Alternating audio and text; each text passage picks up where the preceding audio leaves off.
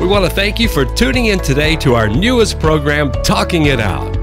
In this newest segment, Pastor David and Roby will be discussing such topics as Bible prophecy, current events, and the Word of God.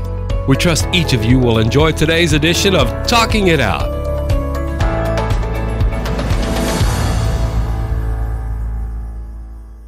Hello friends, this is Pastor David Langford, and with me today again is Roby Walker. We're excited about this new segment that we're producing for you entitled Talking It Out. And that's what we're doing here with this segment, is talking about Bible prophecy, the Word of God, world and current events. And I think that is so important in this hour because there's a lot of chatter, a lot of clamor, a lot of talk that's going on that's not scriptural, that's not spiritual, to say the least. But in this segment, we're just trying to keep you concurrent with what is transpiring in the world. Rob, it's great to have you with us today on this Great to be here. Thank you, Pastor. Thank you. Every Thursday at 12 o'clock noon, this video will be up for all of you. So every Thursday at 12 noon, you'll be able to come to our website or to YouTube and pick up this video program. We want it to be a blessing to you. We want it to strengthen you and to encourage you. But before we get into the subject today, this is March the 12th. Is it March the 12th? March the 11th? It is, March the 12th. 2020. I do want to make mention one more time concerning the revival meeting that we had scheduled in Hickory, North Carolina for April the 16th through the 19th. We felt it was imperative that we make a decision and we live with our decision, and that was to cancel the revival meeting. It looks like we've made a very prudent and wise decision as things continue to accelerate. The industry of the cruise lines are plummeting. Airline stock, they're plummeting. Oil is plummeting. Everything is taking a negative turn. And we're not going to be talking about that today. We'll address that again next week. But I want to keep you abreast of what's going on. And now is the time for just plain common sense, just some old horse sense, stable thinking, as one man said. If we will do that, God will help us and protect us. We're told in Proverbs chapter 3, verse 5, trust in the Lord with all thine heart. Lean not unto thine own understanding, but in all of thy ways acknowledge the Lord, and he will direct your paths. The trouble and the danger we get into is when we completely and totally lean upon our own understanding, because you're really trusting in yourself. In Psalms 118, verse 8, David said, it is better to trust in the Lord than to put confidence in men. And that also speaks of self-confidence. We don't need to be overly confident in our own thinking, but cast our cares, cast our burdens upon the Lord, and he will see us through these perilous and tempestuous and troubled times. We hope in the near future to re-establish these revival meetings and bring you in so that the Spirit and the grace of God can minister to your heart and to your life. But as I said the other week, I never want to do anything to harm you, endanger you in any way. And too many times people become self-centered and self-serving, and they say, we're going to do it anyway. And that's when people get harmed or get injured in some way. And we do not want to do that here at the Voice of Evangelism. We do covet your prayers, that you'll keep praying for us in the ministry, that God would order our steps.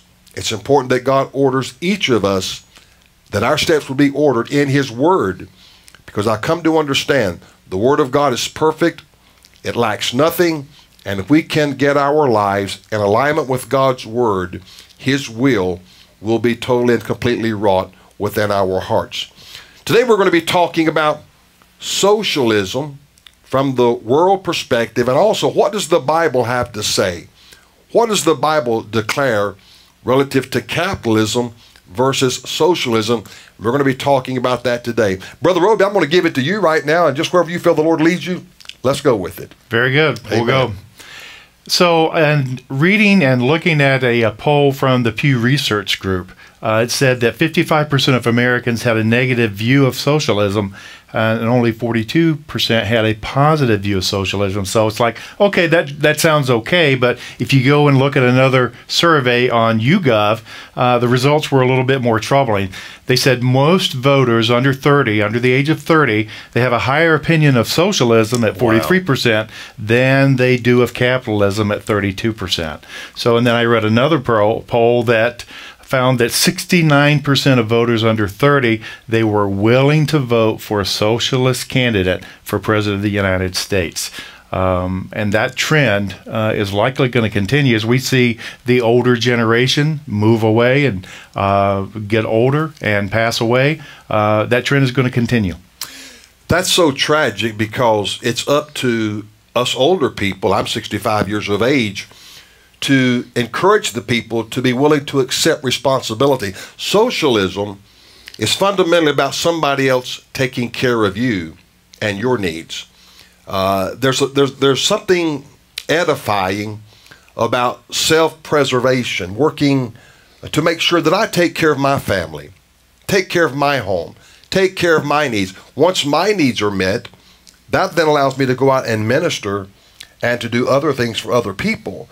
But when you turn to socialism, you're expecting the leader of that government say, you'll take care of us. I don't have to care and worry about anything. You're going to babysit me through my entire life. And this is happening, folks, because people my age and older, we are passing away, and we're not instilling into the young people work responsibility, paying your bills, being at work on time, etc., etc. And socialization is great, but we have to be responsible. And God, we'll get into this in a moment, God is a God of capitalism. He created capitalism. He shows that in the Word of God. So when people tell you God is opposed to capitalism or God will bless socialism, that is contrary to the Word. God truly is a capitalist, and we'll show that here in a few minutes from the Word of God. Go ahead, Brother Roby. Sure. So for older voters, socialism is associated with a lot of things from the past of communism, the Cold War, and the Soviet Union. So in my office at home, I actually have a piece of the Berlin Wall. So let me just ask you a quick question. What do you remember about the Berlin Wall? How it separated the people from a communistic nation and a free world. Absolutely. They're in Berlin, East Berliners and West Berliners. So millennials that they were either not born or they were less than 7 years old when the Berlin Wall was torn down, and that fell in 1989. They don't have a sense of even a world existing with the Soviet Union. It doesn't exist in their vernacular.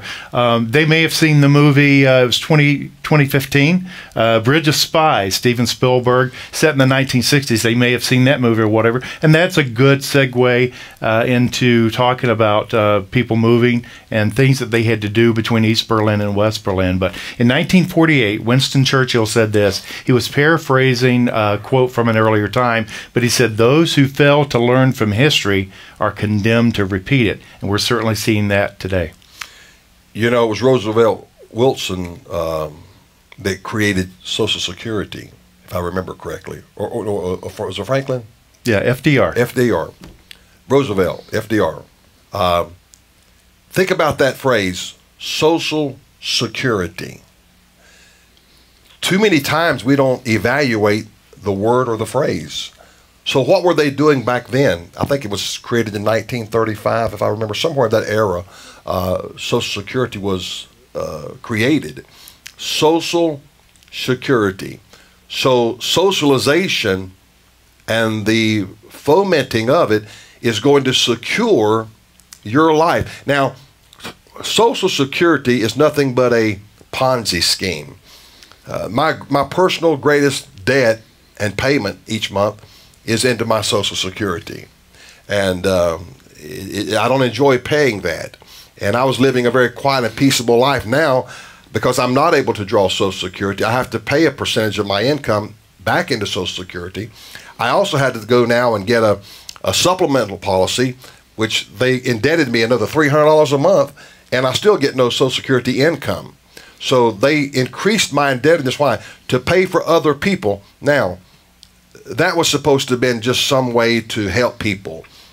But it turned into a program where it is trying to pay the bills for older people in its entirety.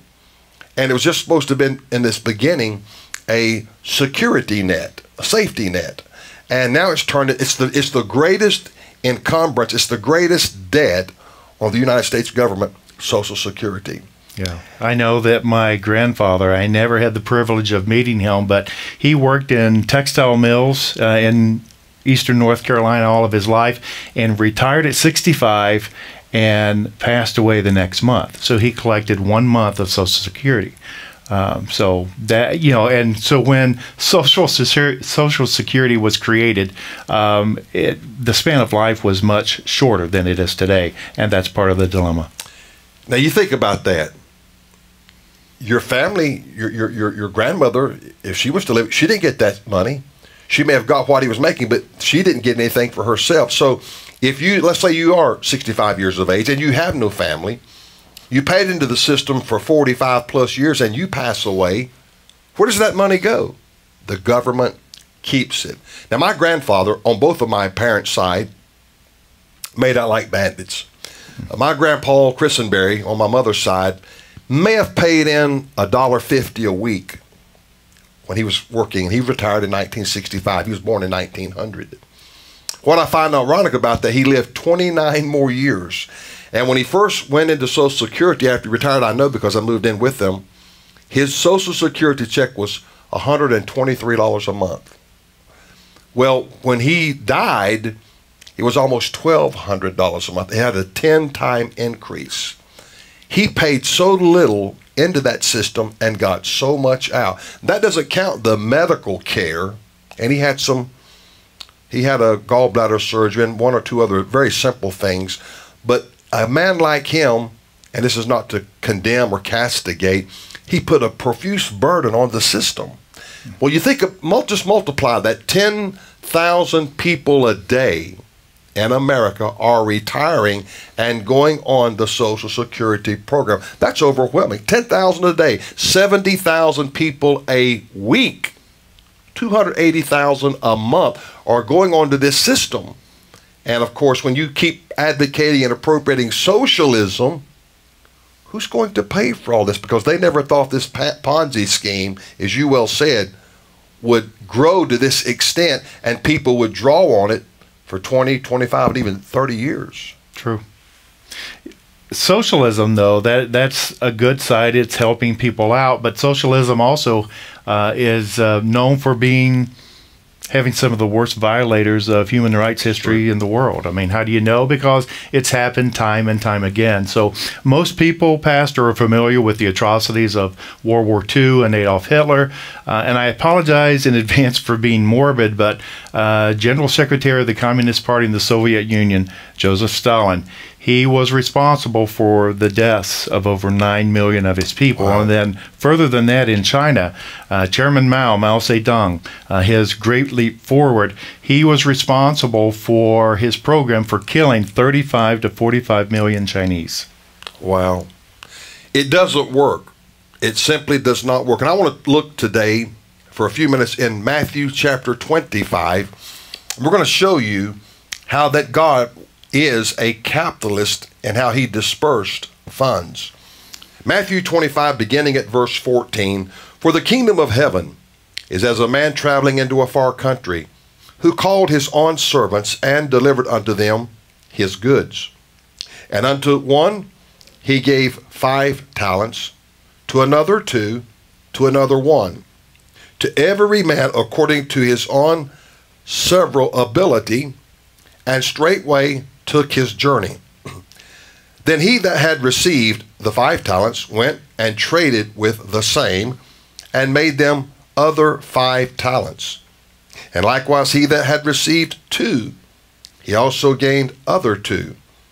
But he that had received 1 went and digged in the earth, and hid his Lord's money.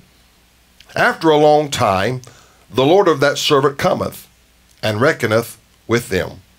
And so he that had received 5 talents came and brought other 5 talents, saying, Lord, Thou deliverest unto me 5 talents. Behold, I have gained beside them 5 talents more. His Lord said unto him, Well done, thou good and faithful servant. Thou hast been faithful over a few things. I will make thee ruler over many things. Enter thou into the joy of thy Lord. He also that had received 2 talents came and said, Lord, thou deliverest unto me 2 talents. Behold, I have gained 2 other talents beside them. His Lord said unto him, Well done, good and faithful servant. Thou hast been faithful over a few things. I will make thee ruler over many things. Enter thou into the joy of thy Lord. Then he which had received the 1 talent came and said, Lord, I knew that thou art a hard man, reaping where thou hast not sown, and gathering where thou hast not strewed or scattered. And I was afraid, and went and hid thy talent in the earth. Lo, there thou hast, that is thine. In other words, he just brought the 1 talent back. His Lord answered and said unto him, Thou wicked and slothful servant, thou knewest that I reap where I sowed not, and gather where I have not strewed. Thou oughtest to therefore have put my money to the exchangers or bankers, and then at my coming I should have received mine on with usury or with interest. Take therefore the talent from him, give it unto him which hath 10 talents. For unto every one that hath shall be given, and he shall have abundance. But from him that hath not shall be taken away even that which he hath. And cast ye the unprofitable servant into outer darkness. There shall be weeping and gnashing of teeth. Now, to validate, to authenticate that God is a capitalist, he gave 1 man 5 talents. He gave another man 2 talents. And the other man he gave 1 talent. Why did God not give them all the same amount of talents? Now, let me say something here. We're both old school Pentecostal.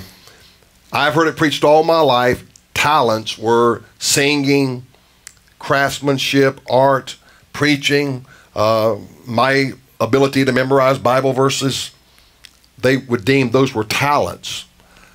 That's not what the Bible's talking about here. It's talking about literal talents of gold, money. You can't put your talent of singing, your talent of preaching, your talent of ministry in the bank and draw interest. You have to have some kind of money, monetary means, something that is can be exchanged or hypothecated in some capacity. That is real hard money. But just a gift relative to having a talent of being able to sing beautifully, you can't draw interest on that by putting it in the bank. So when we were taught, when we were younger, these men were preaching, don't bury your talents, singing, teaching, preaching, playing an instrument or whatever. That's not what the Bible's talking about here. He's talking about money. And to prove that God is not into socialism, he did not give everybody the same thing. That's what socialism is about. Everybody's on a level playing ground, government funded health care, one payer.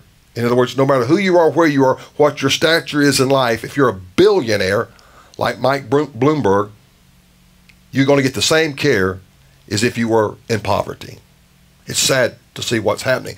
But don't ever think God is into socialism, because he did not give these men the same amount of talent. That's important to remember. Absolutely. It's sad that people think somehow life is a free ride. It's a gravy train. And so Jesus got upset with this one man because he only gave he gave him 1 talent. He wanted, he buried that. And whether we realize it or not, this wicked, slothful servant, he lied on Christ. He lied on his Lord. How do we know? Verse 24, chapter 25, verse 24.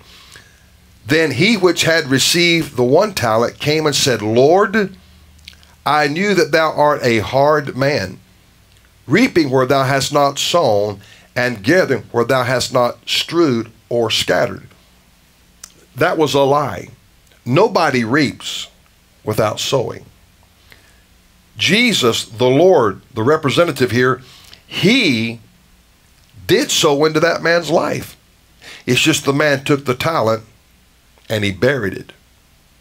And so when Jesus said you could have given it to the money exchangers, that word exchangers there in the Greek means bankers. You could have at least put my money in the bank and have gotten usury. The word usury there is interest. But you didn't bother to do that. So if God was into socialism, the playing ground would be level. Everyone would have gotten at least 5 talents across the board. But in my mind, and which is very minuscule, he knew already this servant was slothful. So he didn't trust him with much. To whom much is given, much is required. And because he didn't trust him with much, he didn't give him much, because he knew what he would do with it. And so if you get into socialism, you're not going to do anything but trust the government to meet your needs. Go ahead. That is very true. I know that a lot of 20% of the world live today in repressive regimes. China, in Vietnam, and North Korea, and Cuba, even Venezuela. Yes. But I visited, Pastor, the People's Republic of China in 1981. And I know from taking the train to Lo Wu, which was from Hong Kong, and then the train station was there. You got off the train, you had to walk across the bridge, and you went through their checkpoint there. And I just remember how oppressive and repressive the feeling was, getting that red star in my U.S. passport. And I actually was with a college group that we were actually smuggling in Bibles in Chinese Mandarin language there. Wow. Very, very dangerous work, especially for those that were receiving Absolutely. them. But I know that there in China, it was incredible. So going back and looking at history, Pastor, with Mao Zedong, his great experiment, that experiment has failed. And China has now moved away from communism to capitalism with an authoritarian government. Right. So what that means is, like in Hong Kong, when I was there, it was a totally separate part of the Commonwealth. I was not part of China at the time. And then after 156 years, Hong Kong reverted back to China in 1997. So Beijing now uses the phrase "one country, two systems," but they see that communism itself failed. Right. Karl Marx is the one that made the profound statement, socialism is the transitioning point between capitalism and communism. You first are a capitalist, you gradually drift and waft into socialism, and then from there it becomes total, utter despotic into communism. And the naivety of young people in America, you know, one of the great commandments of God to Israel was keep perpetuating, keep in perpetuity the things I did for you in the wilderness. You need to tell your children how I rained manna down from heaven, how I sent the quail, how the water came out of the rock, how that you walked in the same shoes, you wore the same clothes for 40 years. They never wore out. These are testimonies. And God said, I want you to keep telling these testimonies, these things I did for Israel. Keep telling them so the children, the young people will know what I have done. And in America, we've quit preaching the Bible. We don't have any more Pentecostal great stories to share anymore of great dynamic moves of God. And then you have, you know, the Exodus, and then we have the Pentateuch, the 5 books of the Pentateuch, and then we go into Joshua, then we go into Judges. Joshua kept perpetuating the greatness of God. But then when you come to the book of Judges, there's a verse in there, Judges 2:10, and there arose another generation that knew not God. Why did they not know about Jehovah Elohim? Because the previous generation quit teaching, quit preaching the great things of God. So what did it say? There arose another generation. There grew another generation that did not know who God was. And that brings me to Proverbs 30 verses 8 and 9, where Solomon said, Lord, feed me with food convenient for me, lest I be full and deny thee and say, who is the Lord? Who is this God? Who is this so-called Savior? Regretfully, that's what we're doing in America. We're raising a generation that knows nothing about the purity of God's holy word. Amen. Right. You mentioned, Pastor, also the transition from capitalism to socialism to communism. And I've heard the phrase that communism, people have no personal property. You don't have property itself.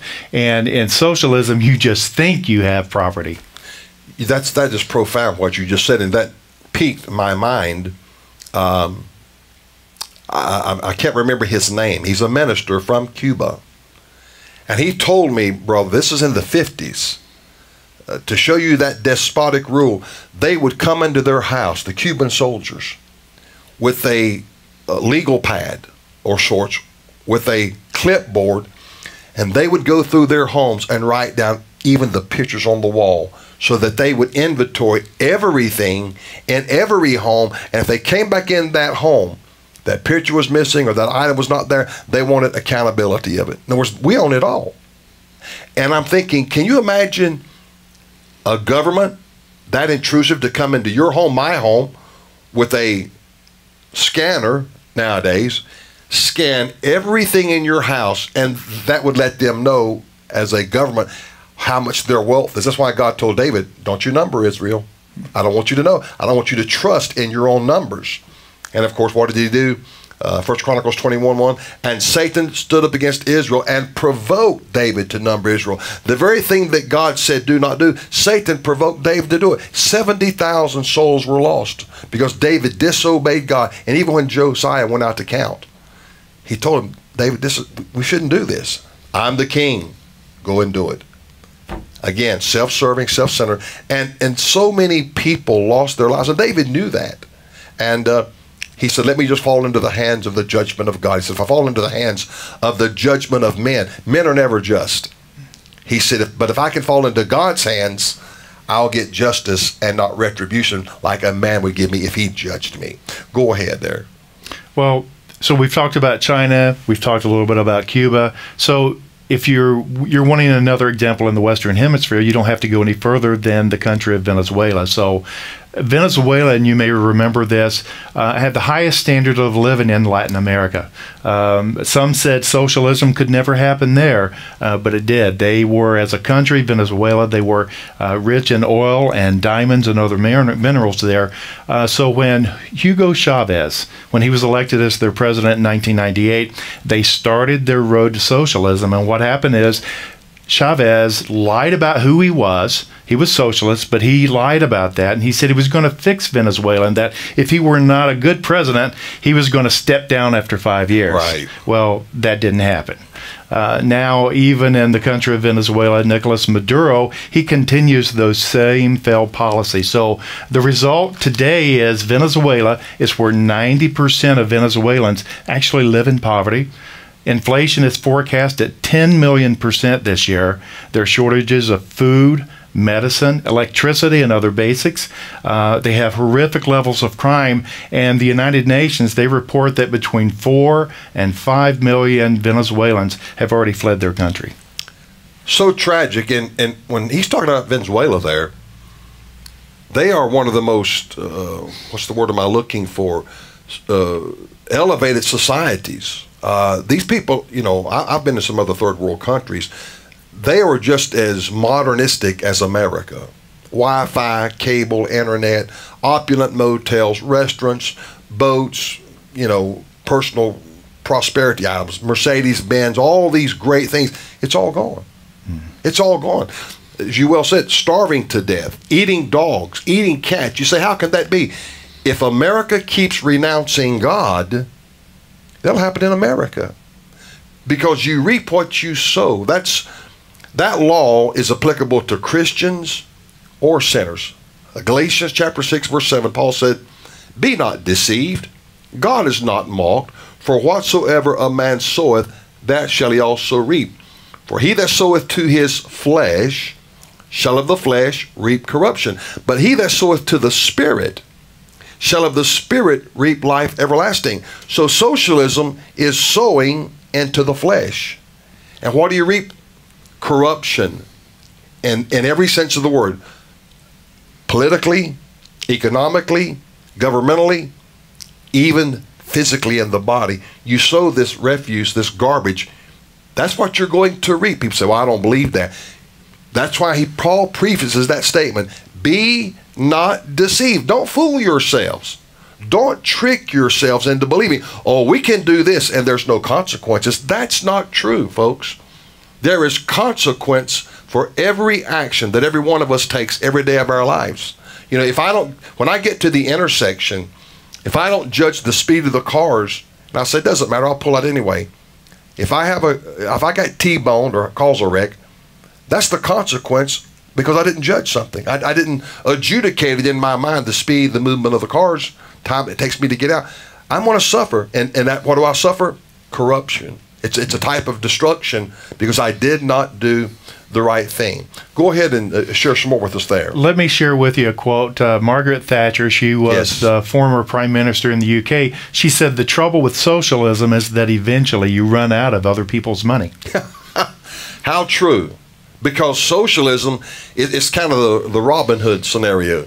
You take from the rich and you give to the poor. We hear that from Cortez, Bernie Sanders, but capitalism has allowed Bernie Sanders to have 3 homes in America. Well, he's very quick to say it's 2 homes and a summer cottage. Yeah. So. Well, if you're paying property taxes on it, Bernie, it's a home. The county sees it as a home. Capitalism is fundamentally based on how hard are you willing to work. You know, people castigate Mike Bloomberg because he has $60 billion. So what? He got into the right system, computer, internet, and he was able to make a lot of money. I've said this for years. You know, I'm not smart enough because I don't know anything about computers, but that's where the growth is right now. All these stock traders just go there, open up an account on the internet, and trade stock. You know, this is how this works. You know, if you make good decisions, you're going to make a lot of money. I'm old school. I do it the old-fashioned way. You know, blood, sweat, and tears. But nevertheless, that's capitalism because God did not give every man the same thing. I want to share a passage from 2 Thessalonians chapter 3. Verse 7, 2 Thessalonians chapter 3, verse 7, for yourselves know how we ought to follow us, how ye ought to follow us, for we behaved not ourselves disorderly among you, neither did we eat any man's bread for nothing or naught, but wrought with labor and travail night and day, that we might not be chargeable to any of you, not because we have not power, but to make ourselves an example unto you to follow us. For even when we were with you, this we commanded you, that if any would not work, neither should he eat.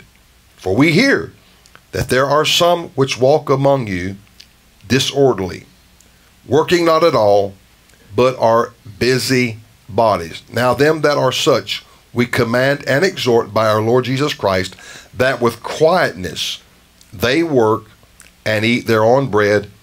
But ye, brethren, be not weary in well-doing. So Paul confronts the issue of idle hands.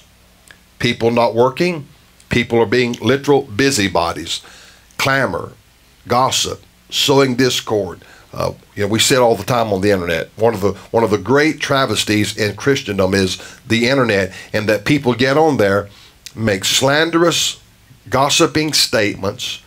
They repeat things that are not true. They tell them as though they were truth. And it's destroying the fiber, the fabric of this country. You know, one of Trump's greatest criticisms is the Twitter. I don't even know how to say it. Twitter. Because he says things, you know, he pontificates. I'm not saying he's lying, but it's a stoke to stir people, to provoke people. And so if you're busy working, like Paul said, with your own hands, you're earning your own income, you're buying your own bread and not eating another man's bread. Absolutely. He's a master at using the limitation of 140 characters or less. Yes. He certainly does, as you say, learn to stoke the fire. So some people have asked, what's even appealing about socialism? So socialism to the younger generation, it seems fine when you're talking about free education, free health care. Okay, that's an interesting thing. But you're talking about free education, Pastor. So the Federal Reserve Bank of New York, they give a quarterly report on household debt. And the most recent report is available last month for the fourth quarter of 2019. That's where they combine mortgages, student loans, auto loans, credit cards, and home equity lines. All those combined together, it equates to $14.1 trillion. Wow. Student loan debt, it's the fastest growing segment of household debt in America.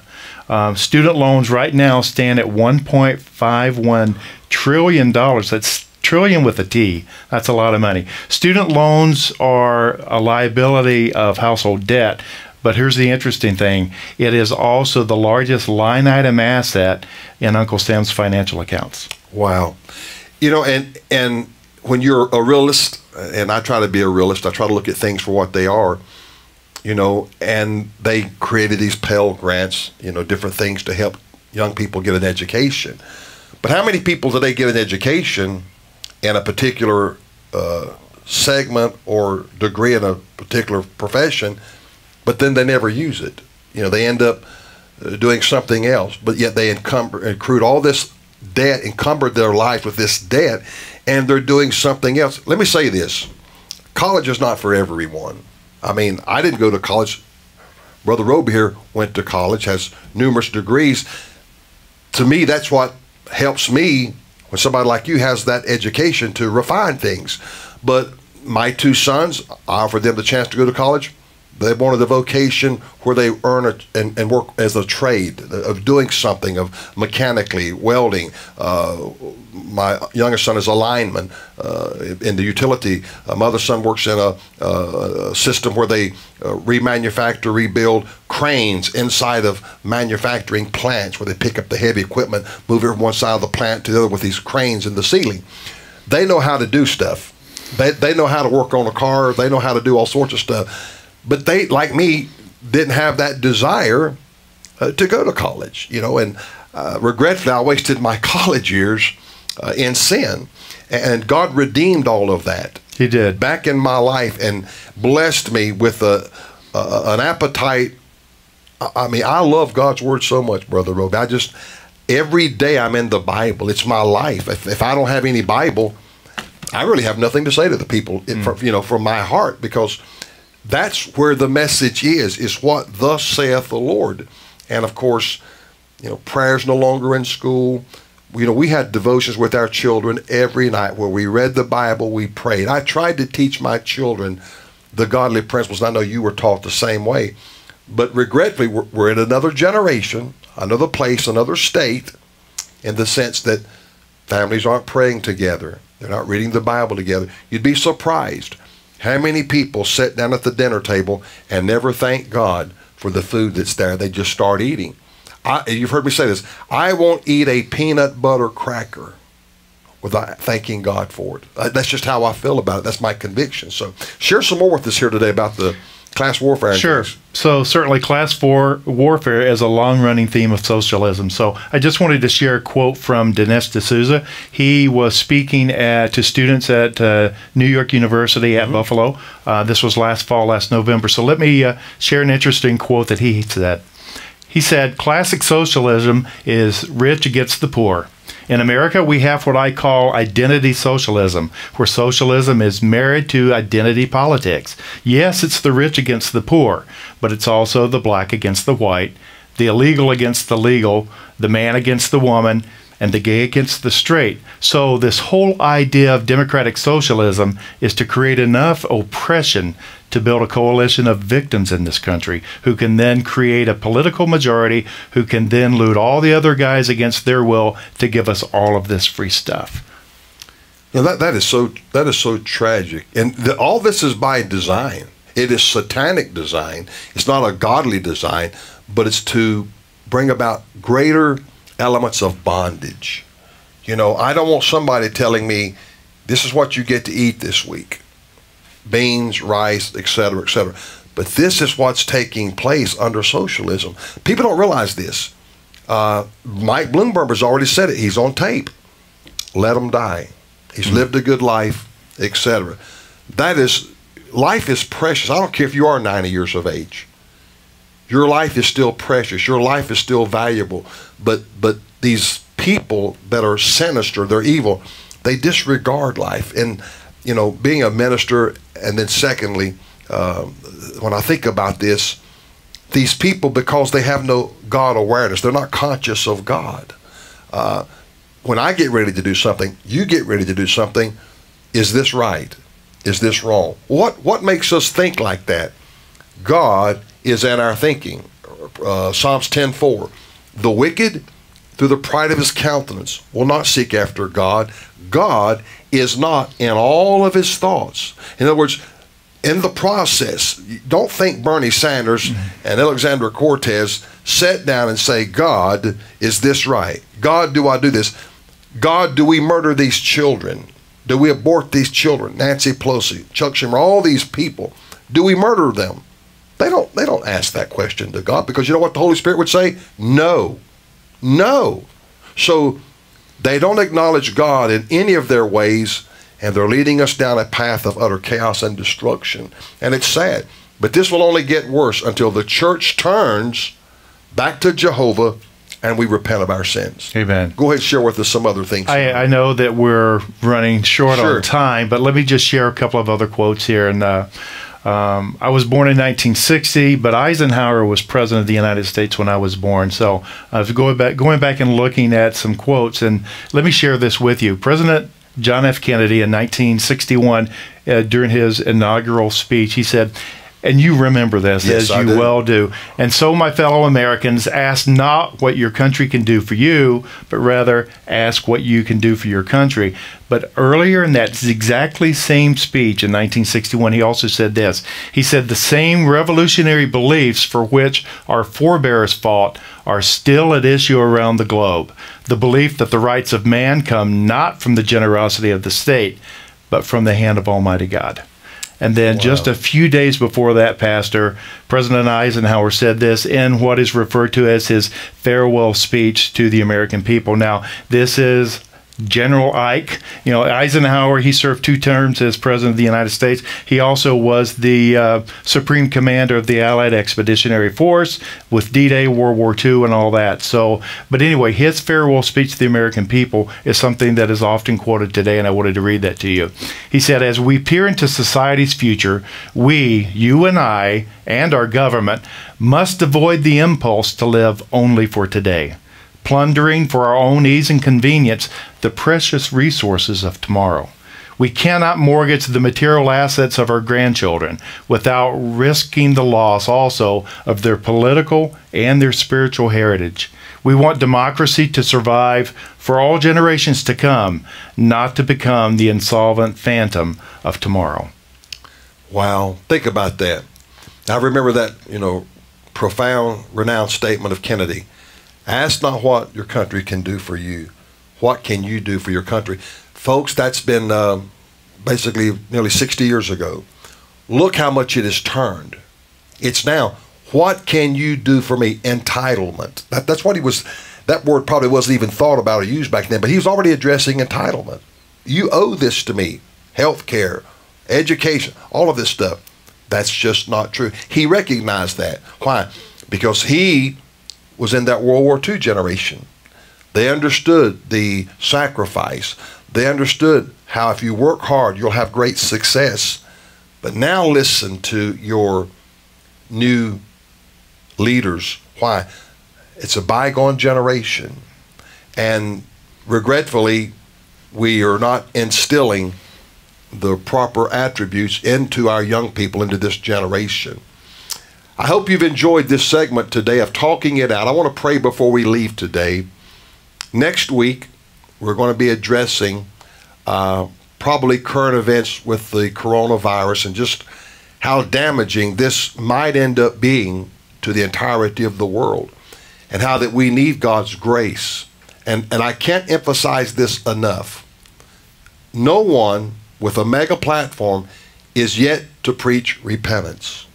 They're not saying anything about it. Or let's pray that God would put his hand on the world and stop this devastating virus that's going around. And what it's doing, it's just go along to get along. But I want to take a moment to pray today and ask God to touch you, your home, your family, your marriage, maybe your business, whatever that it might be, that God's grace would abound in your heart. Father, as we humble ourselves today and we come before your mighty and majestic throne, we come to you knowing that you have the answer for every need, for every measure of opposition that we may be facing today.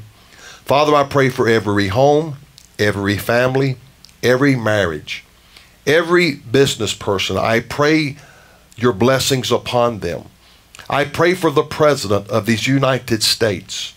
Father, I know a peril of darkness will soon sweep over this nation. Thus, I want to repent of my sins. And I ask you to forgive us of the things we may have said or done that has been grievous to the Holy Spirit of God. God, I ask you to bring revival in America. And I ask you somehow to use the voice of evangelism to touch tens of thousands of lost souls. I don't know how you can do that, but I know that you're bigger than any problem. You have the ability to do anything because you are the God of all flesh. Help us to reach the lost. Help us to reach the backslider, those who've become tepid, indifferent. I pray that the Holy Spirit of God would bring them back to a place, a posture, a position of repentance, Lord God. God, I thank you today for those who love us and support this ministry. I thank you for every gift. I thank you for every sacrifice they have made that we might continue to bring an uncompromising message from the Word of God each and every week. Now, God, give us the divine leadership that we so immensely need. We are limited, God, but there are no limitations in your kingdom. Now, bless us and keep us, and I pray that you will forever order our steps in your most holy word, wherein no sin or no iniquity could ever have dominion, authority, neither lordship over our lives. We want you to be the Lord and Savior of our lives. Now, Father, continue to bless us and watch over us, and we'll give you praise and thanksgiving for all that you do. And Father, we humbly ask it in the name of your Son, Jesus. Amen and amen. Rob, you have any parting words you want to share with the people today? I do not. I've shared enough quotes, and that's probably going to hold it for now. We'll pick it up again next week. Okay. Thank you for tuning in. Again, each Thursday at noon, we'll have the next segment of Talking It Out on the video or YouTube internet. God bless you. We'll see you next week in the Lord Jesus Christ. God bless you. We want to thank you for tuning in today as we discuss current events from a biblical perspective. Please feel free to send us your questions. Who knows, your question may be the one they discuss on the next edition of Talking It Out. Please send your emails to talkingitout@thevoiceofelvangelism.com. Again, talkingitout@thevoiceofelvangelism.com. Or write us at Talking It Out, P.O. Box 502, Kaiser, North Carolina, 28020. Again, that's P.O. Box 502, Kaiser, North Carolina, 28020.